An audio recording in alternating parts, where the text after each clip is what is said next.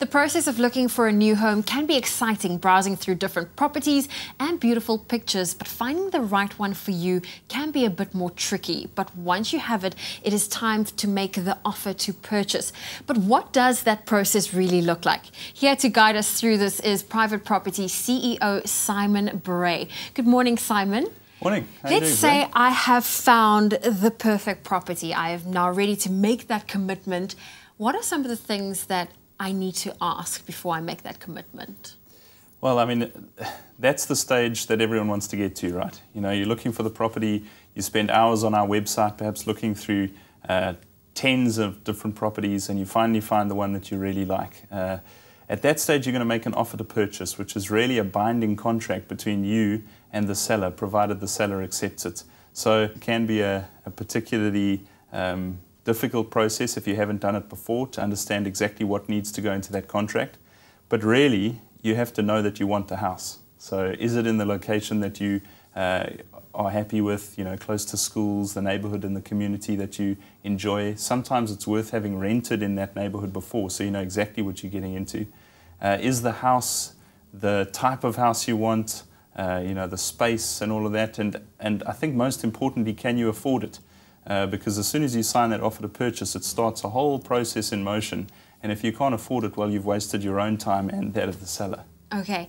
Now, let's say I've cleared my mind of any doubt. I'm 100% sure this is the property I want to purchase. What do I do?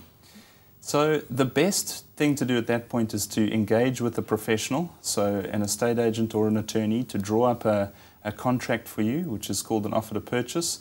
Basically, it records your offer, the price you're going to pay, and the terms and conditions that you're happy to accept in a sale.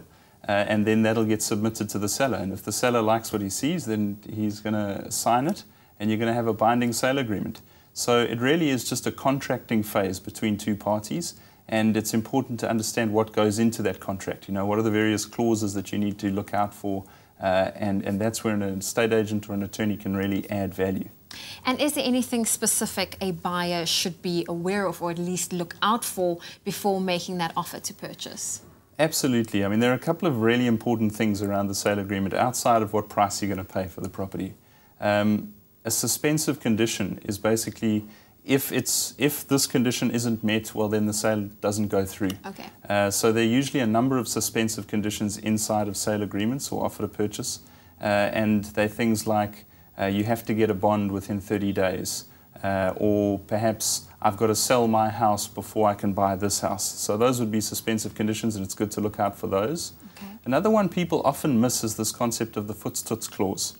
There's this misunderstanding in the market that because of the Consumer Protection Act, there's no such thing as the voetstoots clause. But in an individual property transaction, say you're selling a house to me, that clause absolutely can go into a sale agreement, which means you're selling the house to me as it stands. So I need to be aware of any defects and be happy to sort them out if they do present themselves down the line. So that's a good one to look at. So that is what the voetstoots clause is. Yeah. I'm selling it to you as is. Yeah, exactly. Provided you don't know about any major problem that you haven't told me about, because that would be fraudulent, right? But if you don't know that the geyser's about to burst and the geyser bursts, well, then it's the new purchaser's problem, and that's kind of the definition of that voetstoots clause. And Simon, what happens in the event that you've bought the house but people are still occupying it? Yeah, I mean, the transfer process usually takes about 12 weeks in this country. So specifying exactly when you're going to move in has to be in that offer to purchase. So it usually records a date of occupation, and if, as you say, the person continues to live in the place after that date of occupation, then you'd also specify occupational rent. So that's how much rent they would effectively pay you to live in that place. And it's usually quite high. It usually has to cover all the costs of ownership for the property. So you do need to look out for those ownership clauses like the occupational rent clause. So they basically want to get you out on the day you said, specifically. Exactly. Yeah. And what are some of the things you should not do after you've done your OTP? Well, one thing that's really interesting is people will sign multiple offers to purchase. So you've seen 2 or 3 houses, you put in 2 or 3 different offers, and then you look to get the cheapest one. But the problem is if all of those sellers sign those offers, you've actually just bought 3 properties. So you don't want to do that. You don't want to sign an offer that you can't get finance for, so you need to know what your affordability level is. And you can't just rely on what people call the cooling off period. There's a little clause that goes in the contract that says, you know, if I change my mind in the next 5 days, then I'm allowed to. That cooling off clause actually really only applies to property below a certain value, usually really low, like 250,000 Rand, and those directly marketed. So you don't really want to rely on that clause. Well, thank you, Simon, for showing us all those small details when you have to make these big decisions. Now, if you want more information, visit privateproperty.co.za and have a look at the property advice section where you can find some valuable information about when it comes to buying property.